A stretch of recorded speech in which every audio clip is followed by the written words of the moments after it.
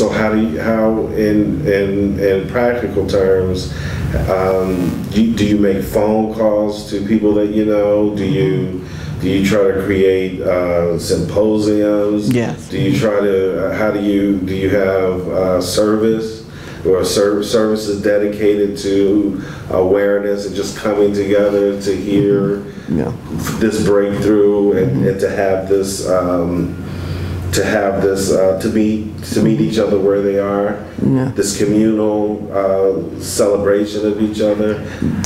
When we first started doing this, we presented forums. Those forums were to bring people, pastors and parishioners. We wanted infected and affected people there. We gave 3 of those forums. By the time we did the last one, we had over 100 people across community in the same room working towards the same cause. And everybody left feeling really good about where they were. We've done several forums with pastors.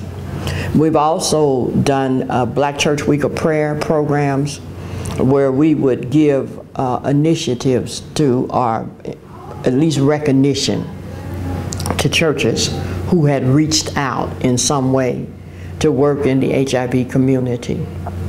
So we've gone to churches that have opened up their door and actually did HIV testing in some churches. And surprisingly, in one of the churches we were testing in, we found a young man who was HIV positive.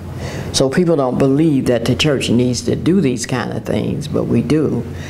We presented the Test 1 Million campaign to this city, where we engaged the lieutenant governor and many other council people and every AIDS organization from Cleveland back to Cincinnati. We all met in Columbus and agreed to unify for the first time in this fight around HIV/AIDS. So we did a 1-year campaign that the Ohio Minority Commission financially supported, as well as the alcohol drug treatment facilities they supported.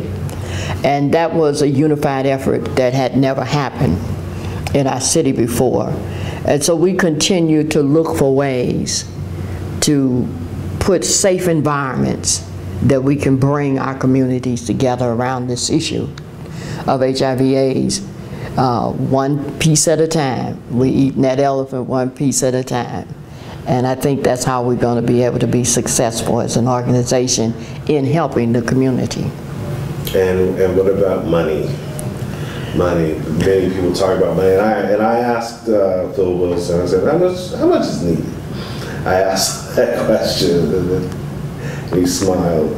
Yeah.